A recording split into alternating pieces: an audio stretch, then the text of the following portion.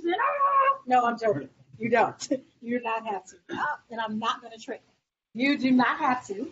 The goal of this session is to give you all some ideas of companies, startups that we need in this space to help save over 70% of the planet. So we do have a wonderful conversation between Emmanuel and Al about these possible business opportunities. And we hope that you'll get some ideas. We hope that you'll learn some stuff. We hope that you enjoy the pizza. And we really do thank you for coming. If you decide to participate in the Ocean Vision Startup Competition, we're sending a link to everybody who's here. Okay, so if you RSVP, you are going to get a link in order to apply for the competition specifically. You'll submit an idea, you'll just check a box and say you want to be in the Ocean Vision competition, and then we'll move forward. We'll send you more follow-up details after. All right? Okay, so I just want to say a few words of how this competition came into play. So just recently, we launched here on campus a new initiative called Ocean Visions. And the idea behind this initiative is to essentially find ocean solutions to science and engineering. And with that in mind, a few months ago, we met with Al, and Al thought this is a great idea. We should actually have startups that look for ocean solutions. And so what we thought we would do is, together with this initiative and Al at the Georgia Center, and also with CreateX for Joy, we thought to launch this Ocean Vision Startup Competition this year. So this competition starts essentially as soon as you start submitting your ideas, and it will last approximately until April. And then in April, there's going to be essentially the announcement of the winner team. And this will actually take place at the aquarium, and will be hosted there, and we'll have a poster session and a little event there. So tonight, we are here really to get you guys some ideas of the problem going. And we have Al Do, who's the Vice President for Research at the aquarium. He has a PhD in zoology and parasitology from the University of Queensland, 1994. He's a bit older than me.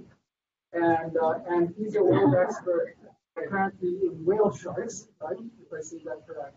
But he's also, of course, does a lot of work in conservation ecology.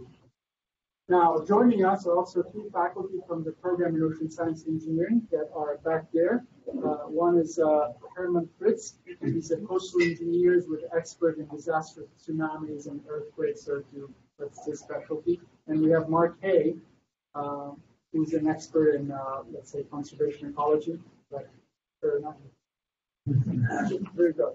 And then myself, I'm Emanuele Di Lorenzo. I'm a climate and ocean science. I'm more of a physical scientist. And then I also would like to acknowledge some of the PhD students from the program in Ocean Science Engineering that came here tonight to give us support, and hopefully they'll enter the competition. And finally, I'd like to acknowledge Marty, who's the Chief Marketing Officer of the Georgia Aquarium, who's also here. And without further ado, let's hear from Al, from the work from the... You got it. All right. Well, thank you very much for having me here. And I want to acknowledge one more person, and that's Arthur, who just walked in the door. Wave to everybody. Arthur works for a real live startup. So if you have questions about how you get from where you are now to where he is, I'm going to just put him on the spot and say you can ask him after. So my job today, I guess, is to help define for you the problem space. Like, what are we dealing with here? And it might seem odd that we would be addressing ocean challenges in a landlocked city. But it might also seem odd that you would have the world's largest aquarium in the same landlocked city. And nevertheless, it's true. So it is true that Georgia Tech has a great deal of ocean expertise, including such distinguished people as Professor Hay, who is a real leader in the area of coral reef ecology. And there's a great concentration in the biological sciences group where I'm an adjunct faculty member, especially looking at coral reefs and the chemical ecology that happens in those amazing ecosystems. But I want to back out much further today and just talk about the ocean and some of the ocean challenges that we're facing today. So the best place to start is to ask yourself, what is the ocean doing for us? It's easy to say that it covers 71% of the planet. What does that actually mean for the rest of us? Well, in the US, it means that 60% of us are living within 60 miles of the coast. And that's relevant when the big storms come in, as we did with Florence last week, but it's relevant for everybody. There is a natural gravitation of humans towards coastlines, and we all tend to live fairly close to the coast, and that's important when you think about what the ocean does for us. About half of the air you're breathing right now, the oxygen comes not from forests, but from phytoplankton in the ocean. Nearly everybody assumes that oxygen comes from trees. That's half right. The other half comes from phytoplankton in the ocean. So if you don't think the ocean is helping you, skip every other breath and see how well you do. About 90% of international commerce takes place by ship. It's really an extraordinary amount. The total global commercial shipping fleet is 55,000 ships, and they do about 90% of global commerce. You just don't see it most of the time. You might see it if you live in a port city.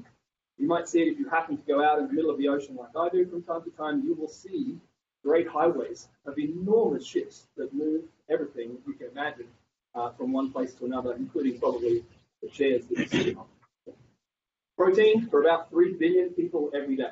And this is a big one, because if we're going to keep feeding a growing world population, and we're going to continue to have a growth mindset, which seems to be something inescapable for most people, we've got to find a way to feed them all.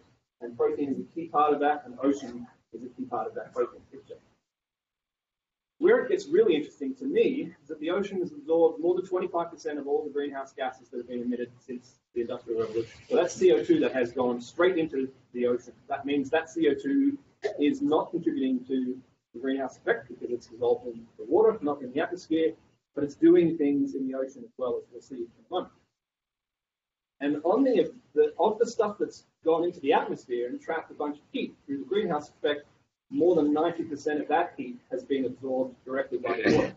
As most of you will know, the specific heat capacity of water is very, very high. And so the ocean acts as a giant heat sponge, sucking that trapped heat out of the atmosphere and storing it mostly in the top couple of hundred meters of the ocean, which is a giant heat sponge. It's also receiving about 8 million tons of plastic trash annually. And that's a figure that was derived right here in the state of Georgia, actually, down the road in Athens, where Jenna Jambeck at the University of Georgia led a group, an NC's group, came up with that first global estimate of how much plastic trash is going into the ocean. That estimate is now pushing 10 years old, and we're quite sure that it's probably close to double that at this point. So, but that's the last scientifically validated estimate. If you really break it down, the problems that we have with the ocean come down to putting too much of some things in and taking too much of other things out. The things that we put too much in, you could call them all pollution if you want, but I separated a couple of special cases there. CO2 pollution into the ocean, that's a real thing too. You could call that CO2 pollution or heat pollution or noise pollution, plastic pollution, chemical pollution, heavy metal pollution. These are all things that we're putting too much of, and that's the definition of pollution. Too much of it going in there. And then on the other end, too much extractive activity, which for our purposes tonight, let's just focus on taking out too much in the way of digging necessary to feed the 7 billion and growing population that we have. So at its very simplest, too much in, too much out, and it's unbalanced system, so you need to work with that. Within that, of course, is a dizzying array of complex problems that we all have to try to get our heads around, and which you guys are going to turn your brains to solving. And those occur at all kinds of scales, as we'll see. Let's have a look at some of them there. So ocean acidification. This is the problem where the CO2 is dissolving into the seawater. It becomes part of a complex carbonate chemistry pathway. It's reversible, so you can push the chemistry in different directions. But at its most basic, it's lowering the pH of the global ocean. It's down about 0.1 so far since the Industrial Revolution, which doesn't sound like much, but of course the pH scale is logarithmic, so it's bigger than it sounds. And it's also the life that lives in the ocean, especially on coral reefs, for example, is very finely tuned to narrow ranges of pH tolerance, cannot deal with deviations. 0.1 might not seem like a lot when you're explaining it to people at the pub on a Thursday night, but it is actually a significant problem for animals that live in the ocean. And why it's a problem, amongst other things, is that it interferes with chemistry of depositing your skeleton. Lots of animals that live in the ocean have calcium carbonate skeletons and other types of calcium skeletons, and all those animals listed there have trouble making skeletons if the carbonate chemistry is not favorable. But we're starting to learn some other interesting things that ocean acidification does too, and some of them are fairly unexpected. So one of the things that's come out fairly recently is that larval fish require particular chemical signals in the water in order to detect the reefs or other habitats for which they want to recruit. So these larval fish are floating around in the plankton, they're sniffing around for coral reefs. When they sniff one, they drop out of the plankton, metamorphose and become the pretty coral reef fish that we all know. That process of detecting those chemical signals is pH dependent. And when the ocean acidifies, the ability of larval fish to find the right place for them to settle out and metamorphose is interfered with. And so you end up with recruitment failure, and you don't have the fish that you need on the reef and all of the things that come with that. And if you'd like to know more about that, there is a great expert in the room. So Dr. Hay is definitely the guy you want to talk to. So here's a global map. This is not a uniform process, right? There are certain parts of the ocean, like the far northern North Atlantic, where the pH has dropped much more than other places. But overall, the net effect is that the pH has definitely dropped since the beginning of the Industrial Revolution. That's changing things all over the place. Heat goes the other way. We're putting too much heat in. This is mostly from greenhouse effects, mostly in the top 200 meters. And this is a big deal because most of the animals, with the exception of marine mammals that live in the ocean, are cold-blooded. They're phototherms. So the speed of their metabolism and all kinds of biological processes that they rely on is driven by the prevailing temperature. When the temperature changes, everything changes. The timing of productivity changes, migratory paths change, fundamental distributions of animals change under different temperature regimes. And at its most extreme, we get frank disease and death. You must have all heard about the two major bleaching events that have taken place on the Great Barrier Reef in Australia over the last couple of years. In the first year, the top third of the reef bleached. In the second year, the middle third of the reef bleached. So we lost 2/3 of the Great Barrier Reef in 2 years. And a lot of that is driven by persistent temperature stress, which again does not have to be particularly great. It only takes 1 or 2 degrees Celsius for a couple of weeks above what they're used to tip a coral over into the bleaching condition, which is one step closer to death. Corals can recover from bleaching. They can recover the algal symbionts that they have and get back to normal health, but not if the temperature stress is prolonged. So these more frequent and more severe temperature anomalies cause corals to ultimately end up dying. It can do all sorts of other things. You've probably heard about mistimed migration for birds and insects on land. That happens in the water as well. So temperature is the great throttle of life. And in the ocean, perhaps more so than anywhere else. And so this increasingly warming oceans is changing everything. You can see it. You come down to Georgia Aquarium. We have African penguins at the aquarium. One of the most common penguins that you'll see in public aquariums, because it's a temperate penguin. You don't have to keep the exhibit super cold for African penguins to be happy.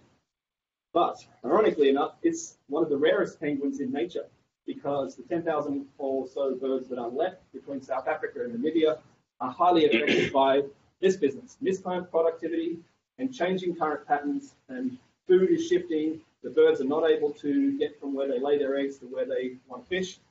In time, they haven't got the swimming range, and they're losing birds a lot. So these things are happening right now in the ocean.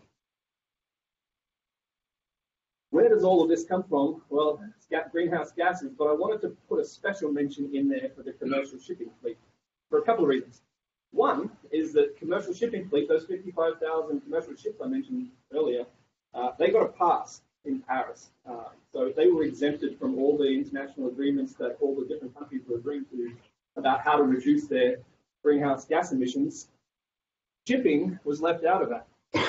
That makes no sense at all. Those 55,000 ships emit more CO2 than all of the cars and buses of the world put together.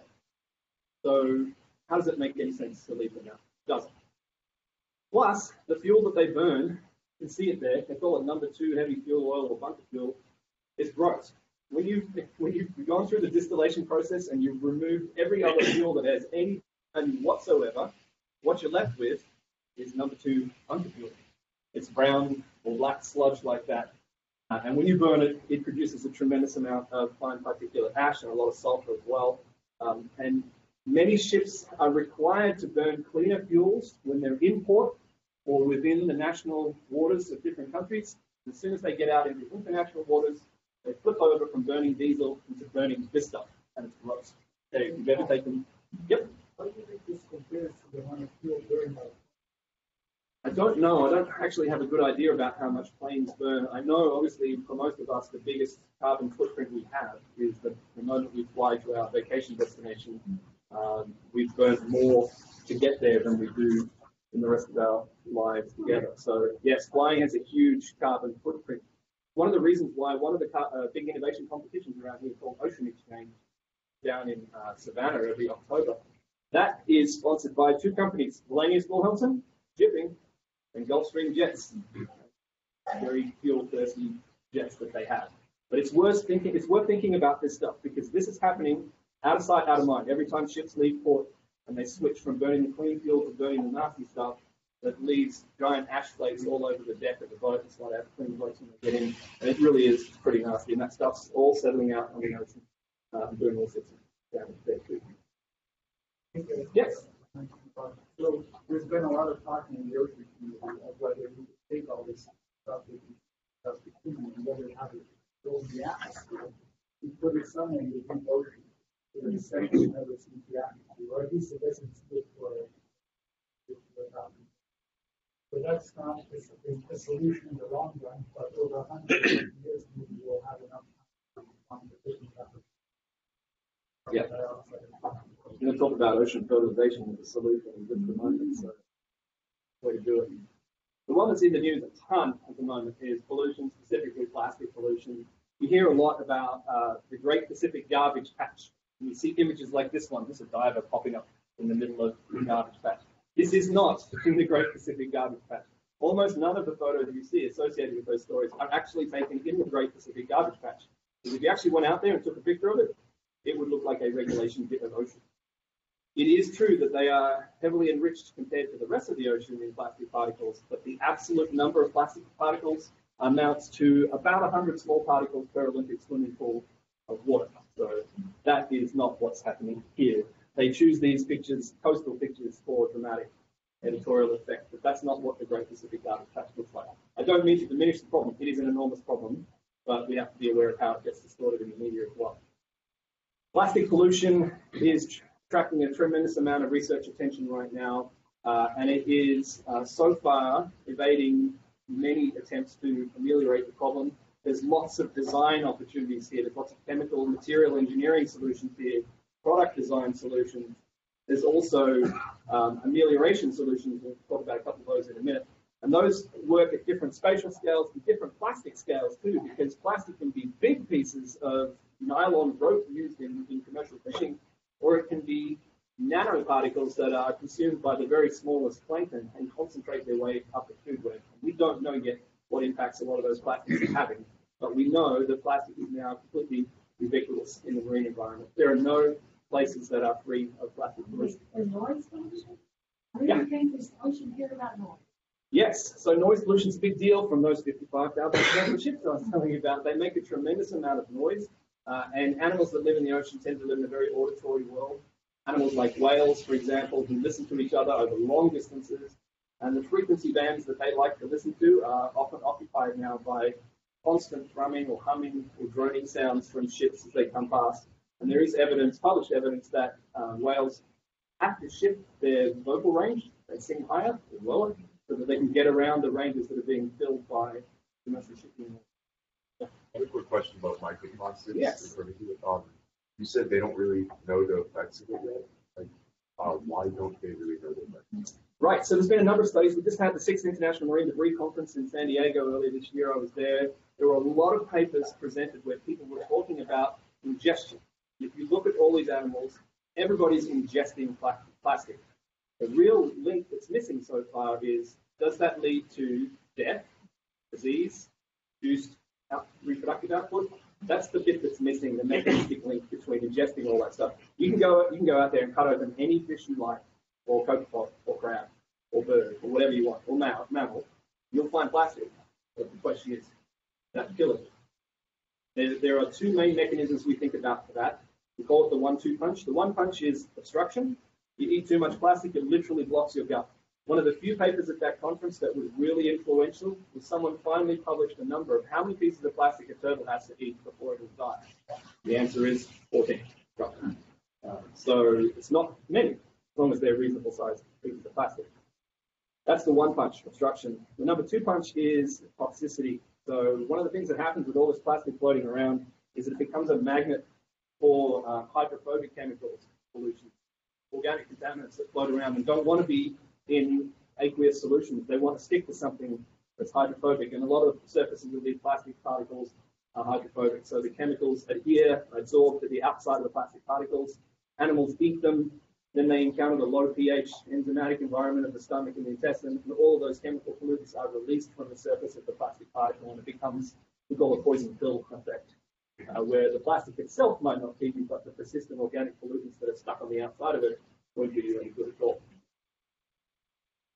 As an aside, one of the things we do is look at how organisms poison neighbors, isolating phthalates, which are from plastic, that we're pulling either out of these organisms or as we don't think anything.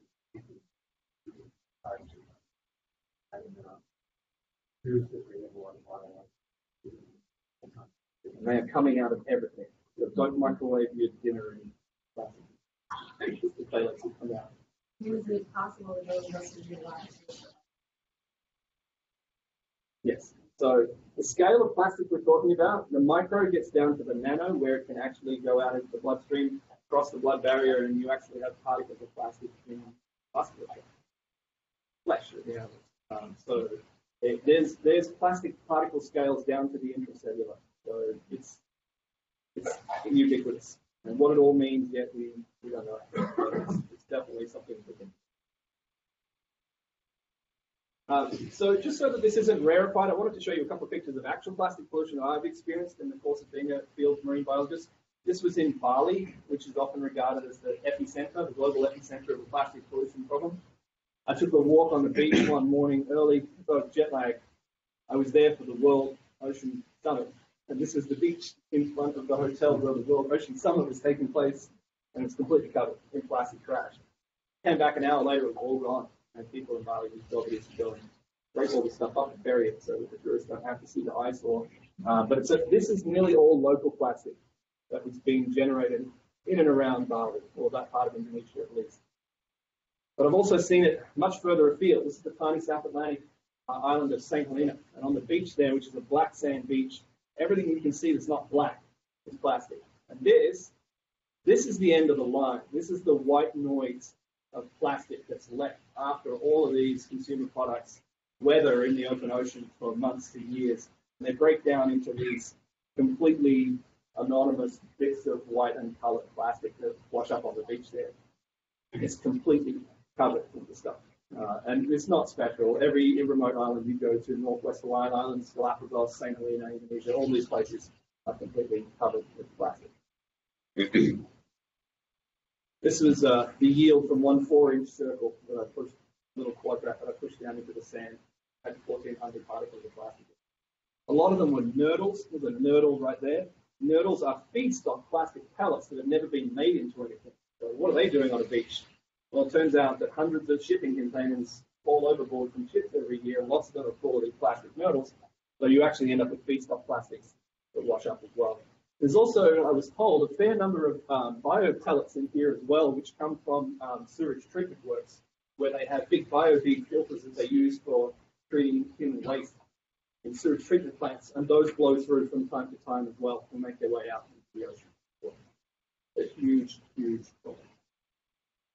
Fishing, huge, huge problem. From the near extinction of really key species like the bluefin tuna, we know now from that global fishing yield, which is the blue part, basically flattened off for the last few decades. That's not to say that nobody's trying. To maintain that fishing effort, we've had to fish harder and harder and harder every year. So there's a law of diminishing returns going on. To keep that yield the same, a little bit under 100 million tons, they are having to fish harder and harder every year and bring to bear every bit of technology they can to literally screw every last fish out of some of the parts of the ocean. You can also see how rapidly aquaculture is growing. And we now know that if we're going to feed the 9 billion people population, a lot of that's going to have to come from aquaculture. And aquaculture is going to need some creative brains too to solve some of the challenges that they have about how to feed animals, how to keep water quality up, and how to increase yield without having to use one animal to feed another animal, which is one of the problems of aquaculture. Everybody picks on the Chinese about industrialized fishing, but perhaps not without some cause. There's definitely a huge issue there, but they have a huge population as well that they need to feed. And it gets to be a very contentious issue. Fishing is really a hot subject with lots of problems. And there are technologies in the fishing, but there are technologies in the way we monitor the fishing too, which I'll come to in a second. Other fishing issues, bycatch is a huge issue. So this is a shrimp trawler. How much of what you see on the sorting table there is actually shrimp? A pretty small portion. There are a huge number of animals that die just because they got caught in the wrong net. They didn't happen to be a shrimp. So that poor dogfish not belong to this world because he happened to be in the water. You can see the scallops as well and all the other animals, even the kelp. So these things are basically clear felling the bottom of the ocean. So trawling, which used to be a really popular technique for fishing when I was younger, these days this otter trawl has become a very unpopular mechanism for fishing because it basically destroys any habitat structure whatsoever. It's a completely indiscriminate method where the doors and the chain that lines the bottom of the net just basically clear fell everything and catch everything.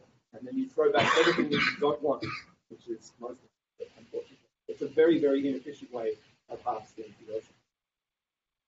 Some of you might have seen this in the news recently. 300 olive ridley turtles that got caught in an old trawl net off the coast of Mexico. They're all dead. This is an endangered species. One piece of ghost fishing gear killed them all.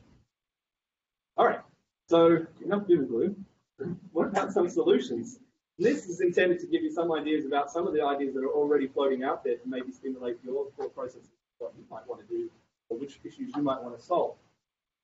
They could be very simple mechanical devices. That last turtle example I showed you, deliberate segue to showing you the turtle excluder device, which is a door in a trawl net that allows turtles to get out. So the fish carry on through these slotted bars you can see back here, and the turtles are able to push down a little trapdoor flap and get out the back of the net. And this has reduced turtle mortality tremendously. So these solutions don't have to be high-tech. Some of them are very distinctly low-tech. In fact, low-tech solutions work really well in fishing, where the duty cycle on things tends to be pretty rough on equipment. So the lower-tech solutions are sometimes the better. So that's a very simple mechanical solution that prevented a lot of turtle mortality. Goes all the way to the other extreme. Google and a couple of satellite companies got their brains together to improve monitoring of the global commercial fishing fleet through something called Global Fishing Watch, which combines real-time satellite information about where ships are, because ships have to carry a simple satellite transmitter to tell you which the ship is and where it is and what it's doing. And they combine that with the big data tools that they had at Google to tell you where is the global fishing fleet right now and what's it doing, and are they obeying the marine protected areas that are increasingly popping up all over the ocean. And this is a very powerful tool that's now allowing sovereign governments and NGOs to watch carefully what's happening in the commercial fishing world. So here's a solution that uses big data and big algorithms to shoot huge amounts of information to provide benefits. And you can see that generally speaking, they are observing the EEZ of Australia, generally speaking. Or they're shutting off their satellite transmitters when they cross Australian borders. That's equally possible too. So maybe you want to come up with a solution of a satellite AIS transmitter that cannot be shut off by the person driving the boat. Some solutions are about science. This is a liquid robotics wave glider. So these things are out in the ocean, autonomous vehicles that drive around the ocean gathering information about the water column underneath them. So we get information about water temperature that might tell us about an impending storm, for example, from devices like that drive around the ocean surveying the water column. So if you're into autonomous vehicles and robotics and things like that, there's certainly plenty of meat there that needs to be solved as well. And there's also a bunch of different scales. So here's 3 different solutions for the same problem at different scales. So this is the plastic problem, and here's the big scale solution, the ocean cleanup. So this is the brainchild of a 19-year-old Dutch guy called Boyan Slat. And his basic idea was to get these big U-shaped booms and run them out to the big North Pacific garbage patch and let the circular currents of the ocean gather all the plastic for you in these big plastic booms. If you ask me, this is not going to work. But the fact is the guy came up with a creative solution. He's raised money for it, and they're out there trying it right now. Don't think it's going to work, but I applaud him for actually trying something. To me, this is the ultimate case of closing the gate after the horse is long since bolted, because You're trying to catch up the plastic at its most dilute when it's out there in the open ocean. You'd be much better off doing something like this. This is the Baltimore trash wheel, which some of you guys may know. It lives in the Jones Falls Creek in Baltimore. When I first saw Mr. Trash Wheel, I probably fell in love with it, and his friend, Professor Trash Wheel, she's just as cool. And they're now sitting there chomping away on the plastic trash that washes off the hardened surfaces of Baltimore. And they catch it up. They let the watershed do all the work for them, right? The watershed catches all the trash every time it rains, washes it all into a unidirectional linear flow that can be intercepted. And that's what Mr. Trash Wheel does. It just sits there at the mouth of the river just before the trash would go into the harbour and grabs up all the plastic and puts it in the dumpster. Doesn't that seem like it's much more likely to work than this solution? And this is considerably different. Yes? What size of plastic is it grab into, if it interferes with biology? Yeah. So it grabs everything that floats. So it doesn't matter how big or small because the booms have a little skirt underneath them. And then in the front there's a slow conveyor belt that lifts from off that surface layer. So the water gathers right in front of the thing and it just literally lifts it all up. There's a couple of aluminium timed cones that actually rake the stuff onto the conveyor belt, lifts it all up. So it's not discriminating on size, it's discriminating on density. So anything that floats, which means it does get a lot of non-plastic debris as well, gets logs. That's the biggest problem they have, is woody debris that comes down the stream during big storms. They can lift and do lift a 2,000-pound log with one of these. In terms of biology, it moves quite slowly, and they find that nearly all animals have been able to just get off the sides. They have had a number of turtles, the occasional snake. They're still waiting for their first human body. That hasn't happened yet. But they do understand that it's going to happen one day, probably, because they'll have somebody float by. But so far, they have not seen the dumpster full of wildlife, which is something that they were obviously very worried about at the beginning. But it moves slowly enough that most animals seem to be able to get away.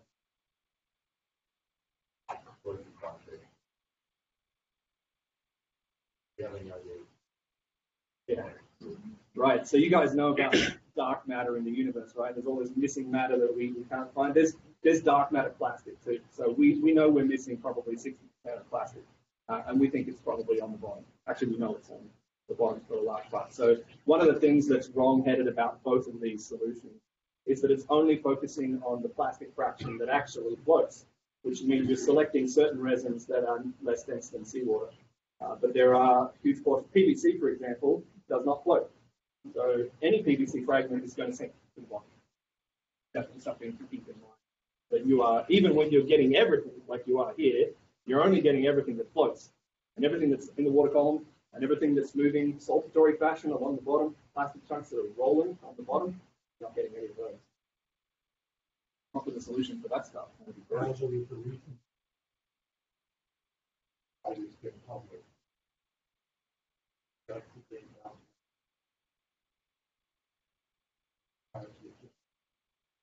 Right. So it's even more than 60%. Now, didn't get by in a larger guys, Right. but it a lot of it. Even the floating resins sink when they become biofoul. So your little piece of floating polypropylene gets covered in barnacles.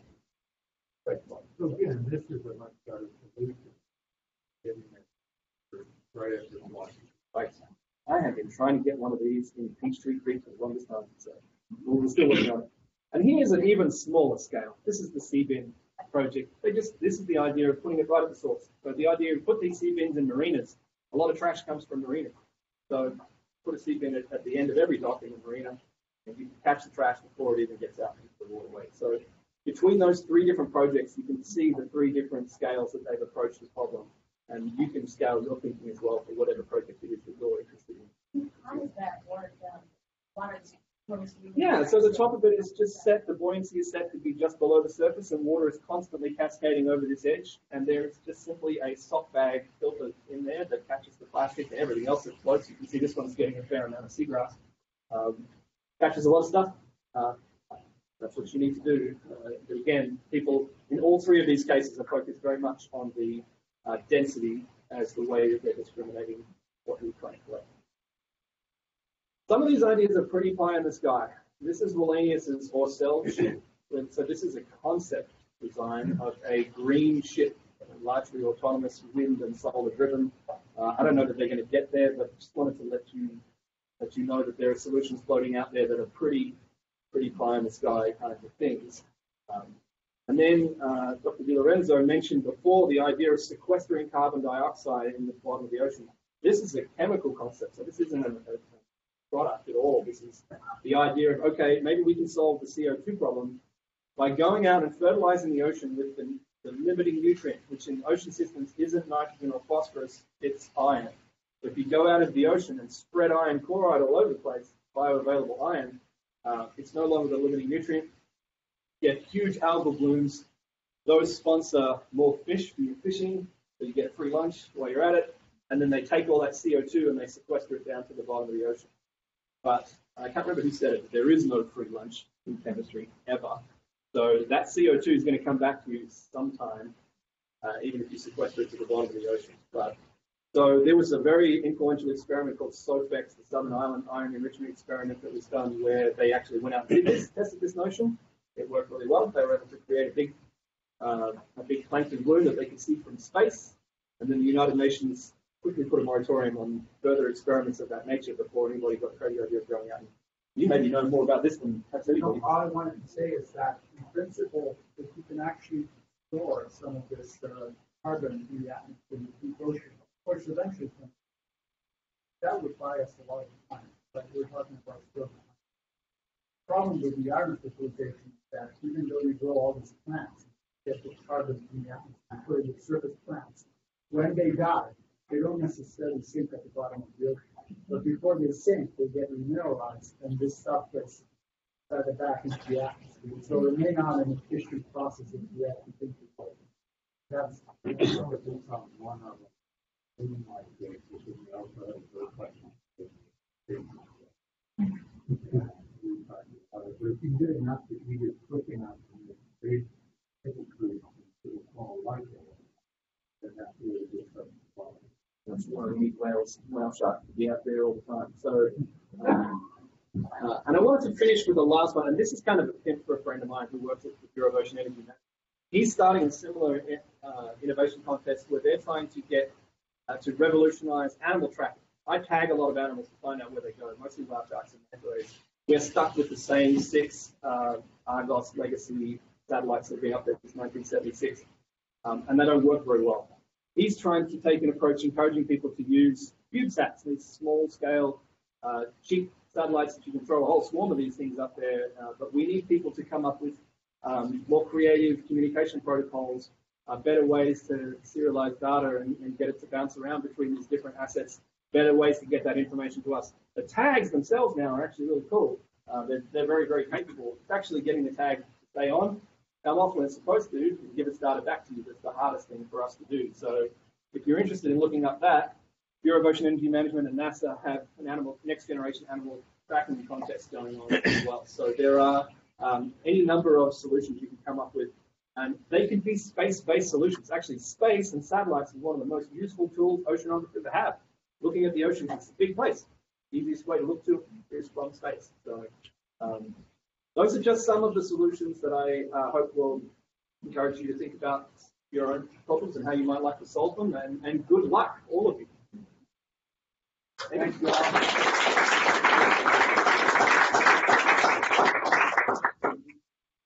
So I was going to have Al sit here, and I was going to call Mark Herman and Jacques, who are faculty in the staff. And at this regard, I was also going to mention, today Al explained a lot of the problems that are going, that are related to the living component of the ocean and some of the plastics. But we also have a whole bunch of issues that are really related more like with coastal engineering. A lot of people live at the coast. And so I wanted to maybe ask Herman, who's a coastal engineer who actually deals with a lot of these problems, I'll say with hurricane distraction and stuff, what kind of problems, are seeking solutions, in coastal environments? Well, it's an increasing amount of the world's population that's living on the coast, and population pressure is increasing. I just came back from Indonesia, and you have large cities like Jakarta, the North Coast of Java, Semarang, and so forth. But there's a lot of subsidence. In some of these cities, there's subsidence of half a foot per year. So you have the land going down very, very fast. And in one of the towns in Indonesia, it's the solution where basically the houses are sinking. I was wondering why, I'm not that tall, why is basically the door beam almost. And then I figured out that essentially what they were doing is the houses were sinking and they were just filling in dirt or soil around it to kind of try to keep up with the sinking land. So there's a lot of vulnerability issues, overpopulation on the coast and so forth. There are a lot of potential solutions there, nature-based, with mangroves and so forth, trying to, for example, capture more sediment that's washed out into the ocean, so that naturally gains the land back, rather than just dumping it to channelized rivers somewhere out in the deep part of the ocean. Then there are, of course, also hard solutions. In Japan, hard solutions are very popular. In the U.S., pretty much not doable, but and the Rocky Coast for hard solutions with seawalls and breakwaters and so forth are also possibilities. Then there are, of course, also in that context, in the U.S. it's more levees in Louisiana and so forth, think of it, New Orleans. But then there's also the possibility to try to integrate, a structure with renewable energy as well. Rather than just having a levee, perhaps it's also serving a coastal lagoon that's harvesting tidal energy and things like that. Those are things that have been discussed for a long time and realized in places where it's very doable, like the Severn Estuary in the United Kingdom. Then, of course, there's also, harvesting energy for waves, for example. So point absorbers, very popular. So I was doing experiments this summer out in Oregon, large wave basin on tsunamis. But unrelated to that, on the Oregon coast, there's also a test site for wave energy devices. So in a plume in the wave laboratory, there were small-scale devices by startup companies that are funded by the Department of Energy and so forth, being tested, and offshore there are then sort of these prototypes here, 1 to 4 or 2 scale, that are going to be tested. So that would be sort of a more mechanical kind of aspect of things. So there are issues from civil to mechanical, much more on the chemical side. Of course, you have all the ocean outfalls, so a lot of the sewer, the sanitary sewers, they're basically diffused through outfalls, basically pipe that goes offshore. Sanitary sewer and pre-treated to some degree. Similar issues arise with brines from desalination plants, for example. That brine has to go back into the ocean somewhere. A big problem. Likewise for brine. Yeah. So I think those are a couple of the points that could come up. Let's put on the spot. You just told me 5 minutes ago. So I guess at this point we'll just open it to questions. Where do you guys sit down? So you're allowed to see how it looks. Have a seat, Joe. I've been sitting all day.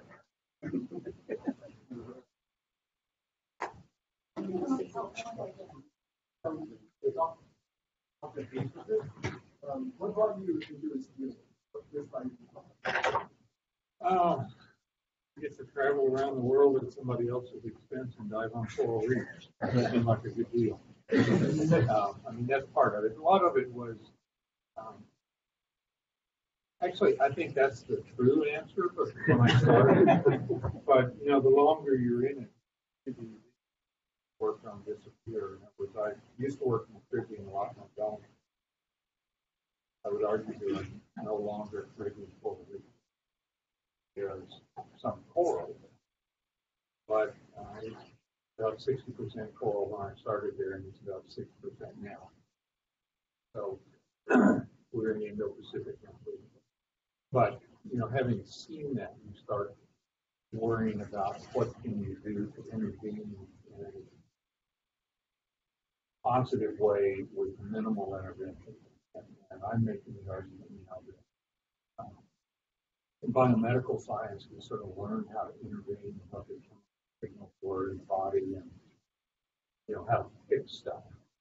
And what we've done in nature is say, just back off and nature will fix itself. It will, but we're not backing off. There's about 0.7, 0.8, something like that, times as many people on Earth as when I was born. Everybody's using more per capita energy and stuff now than there were. And so this, what Al was talking about stuff in and stuff out. We're pulling out all the fish and putting it. And I think there are novel solutions, but we're going to have to treat things. You don't want to go to the doctor if you have cancer, have him say, exercise more and improve. That's not going to help you. And that's basically what we say for conservation is, build a park and stay out of it. They may, but we don't really stay out of it. So I think wise enough. We're not sure how to do that yet, but we've got good ideas. So I know, this is a problem I'm facing, but I know many other people face this too. But when we're prototyping with devices that we're using in this space, a problem we run into is, well, one is finding space, but another is having a continuous water supply and a source of drain, things like that. And so it's hard to say I'm gonna build my prototype in a public space on school, on campus. It's hard to set up those systems. Do you know if facilities or people who are willing to be in the space to prototyping this are available? Yeah, I mean there are some hydraulic laboratories, some food spaces, and some whole basin spaces that are available. Some of it from the civil and environmental engineering. So you have fluids where water can flow in. There are some primitive wave mechanisms and so on. It's not very sophisticated, but there are some spaces you can operate in. And there are also colleagues in electrical engineering, for example, works on autonomous vehicles for the water. So they do have some that water tanks that can float around in just to try things out. And in Savannah, there used to be a road dock and sort of a pond where actually children used to play around. Not sure if that's still available. And then in mechanical engineering, a building that is basically a sort of a 20-foot deep kind of space, which for used to be an acoustic facility, now used for other things. In fact, let me just say something since you brought it up. At the end of this kind of fire chat, we will send you some material, and among which we'll send you a list of what we call the Ocean Vision Fellows for this year. And this is a set of domain experts in different disciplines, from chemical engineering to coastal engineering to ecology, and this group of people will represent, a go-to if you have questions, if you need additional resources, and so. This is going to be there to help you. So, for example, actually in Savannah, the labs are still there. In fact, Marquis have a big lab that is still there, and it's potentially available for you guys to go there and test stuff. There's still people in Savannah campus, and there's a big institution called Skateaway, which is very happy to help students do these kind of things. So, yeah, so Mark's place was called Priest's Landing, and there's a flume there.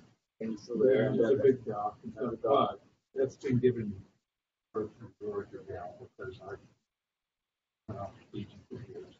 So, but they have always seen it for large and very helpful.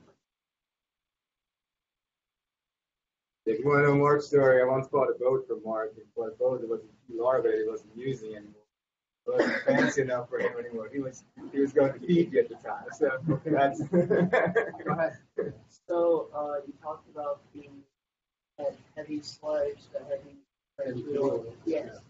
If we're going to create a project that's targeting CO2, should we do it like make a business model for against that in particular fuel source, or should we do something that's like already, like it having already been told how to deal with that?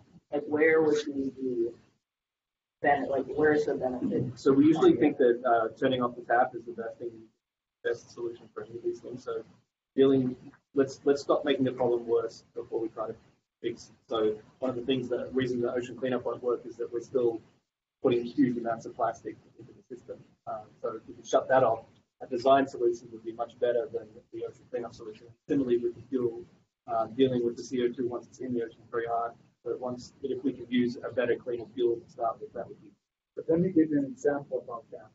Because when you think of a solution, you don't necessarily have to solve 100% of the problem. So for example, last year on campus, there was something called a carbon reduction challenge.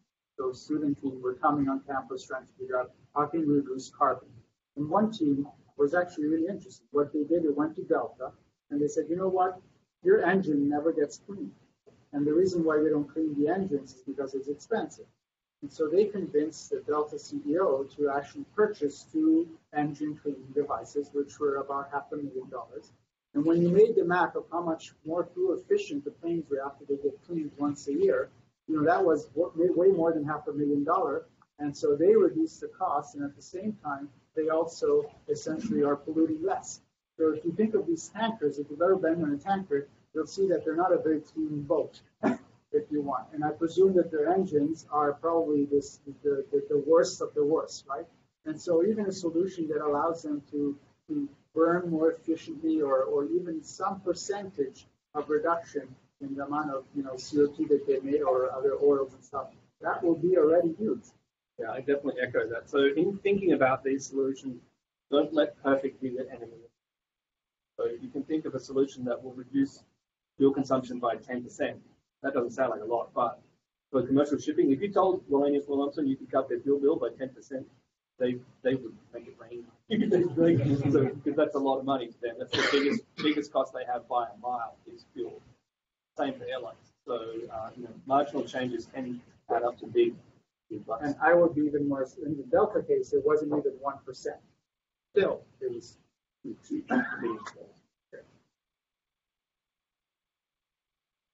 Yeah, I have another question about plastics.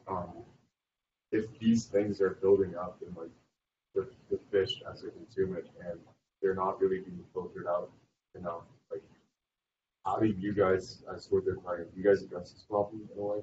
Yeah, that's a great question. So a lot of food that we feed to our animals is wild caught food. So it's coming in with the native plastic burden. And we're just beginning to look at what the plastic burdens are in the bodies of the animals that we're feeding to our collection animals. And it's definitely something that we would need to address if we find that that's an unacceptable amount. There are what we call analog diets, so something that's not wild caught. There are gel diets where we make gelatinized food with the same nutritional components to it. And obviously we prefer to feed them what they eat in nature. But if we find that there's an unacceptable pollutant burden or plastic burden, there are things that we can do. Definitely something that people are starting to look at more and more. But a lot of the solutions on the plastic side, again, in the theme of trying to shut off the tap, a lot of those solutions lie on the design and material side, coming up with truly biodegradable plastics. You'll hear about biodegradable plastics. They may biodegrade in a composting environment on land in the middle of a hot compost heap, but they won't floating around in the ocean where most of the ocean is 4 degrees Celsius all the time, which is definitely dark. They're not going to compost there. They won't. So we need solutions that are truly biodegradable plastics, or just some design consideration where the life cycle of the product matches the life cycle of the material that it's made of. All of this problem arises because we use these single-use products for a very short period of time, but the materials they're made of are designed to last for hundreds of years.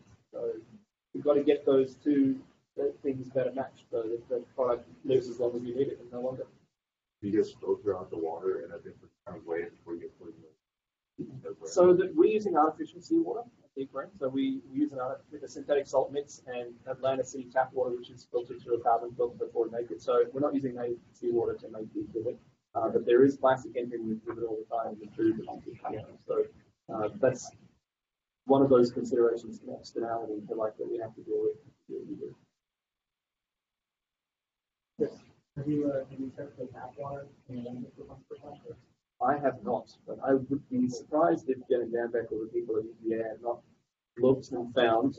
There's been some studies recently, you guys might have seen one that got a lot of press, where they found that a lot of bottled water had 14 to 16 microplastic particles per bottle. So drinking bottled water did not get you away from the plastic problem. It's so ubiquitous now. I was talking to someone from Patagonia recently, the company that makes the performance clothing, and they were horrified to learn that about 250,000 fibers come off your Patagonia fleece every time you put it through the washing machine, and they go straight down the drain into the local waterway, and they're not trapped by industrial wastewater treatment systems. So that stuff ultimately ends up. Actually, do regular water filter microplastics or not? Not as far as I know, and certainly nothing on the effluent line from your washing machine. And the conversations that have been had with the manufacturers of washing machines to make modifications to their design, there's been zero interest in the manufacturer. They see it as a cost that's being burdened on them that is not their fault. They're like, well, we didn't design fleece sweaters that shed so much. Make a better sweater, and that way I don't have to put this expensive device into every one of my washing machines. So far, the washing machine industry's had zero interest in trying to solve this problem. Not through the washing machine industry, though, right? It could easily be somebody else with an add-on, because those pipes plug right into the back of the washing machine. So you have you can imagine a little plastic filter essentially that just sits there, plug it into the thing, and you're done. But then you're moving, it's a micro thing. I'm not saying it's easy. Just that conceptually. So if you currently take your dryer lint filter and clean all the lint off and flush it down the toilet, you are not helping. Just take that lint ball and put it in the bin, please. I also wanted to mention that in my mind, there's a class of solutions that one could say are more indirect. For example, when you talk about fishing, aquaculture is on the rise. And aquaculture is a big problem because you can do aquaculture in a sustainable way, or you could just do it in a dirty way. In the dirty way, often what happens is you create a lot of pollution, but also the fish that you produce is not, quote, very healthy. And so the consumers, start to care more and more about what they eat.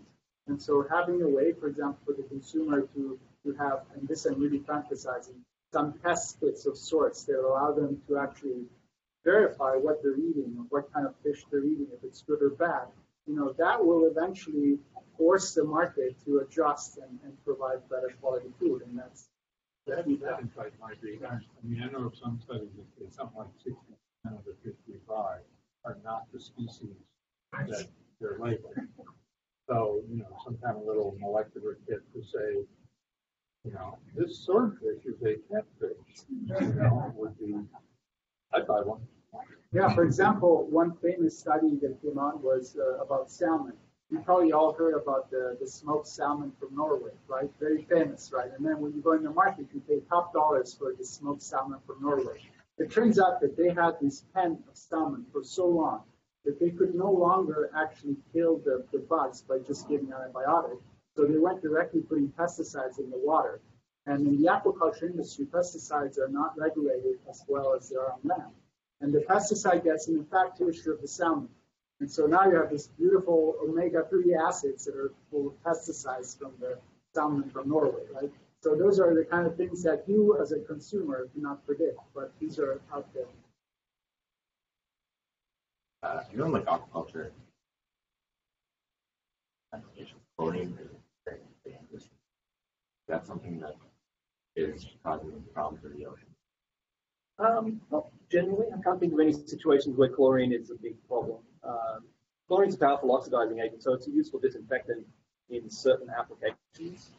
Some facilities use chlorine to disinfect water for marine mammal pools because it's very good at killing bacteria. We don't. We use ozone in our applications. I can't think of any situations where chlorine is a problem in natural oceans. It's like the hydrated gas is what oxidizes stuff. This is the chloride. Hypochlorous and hydrochlorous acids, I think, are the things that do make it reactive.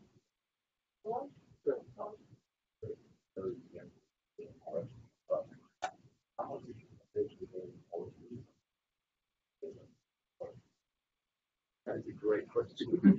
So, yeah, a lot of it in the case of some of them, it's political will isn't there for some of the things that we're talking about. So, for good or bad, greenhouse gases and climate change became politicized, and that's very hard to deal with. The good news is that in the ocean space, the expression of that phenomenon is basically carbon pollution, right? Ocean acidification and ocean warming, those two endpoints have not become as politicized as the atmospheric analogs that they have. So it's much easier to deal with those issues in the ocean in some sense than it is in the atmosphere. But it still require a significant amount of political will to change it. That's a different. Policy's hard to get enacted and starts with enforcement. Both of those. Whereas something like Kennedy was talking about, where you inform people that the extra money you're paying for Norway salmon is actually a bad idea. Things pay attention, the producers pay attention to that, the consumers pay attention to the bottom line in ways that it's much harder to say Norway salmon out of the U.S. They'll sell it to Spain, and Spain will sell it to them. That's what's going on with soybeans now. They're being sold to Brazil from the U.S., and Brazil is selling to China because China put a big tariff on our soybeans. So the Brazilians are making money. I like Brazilians.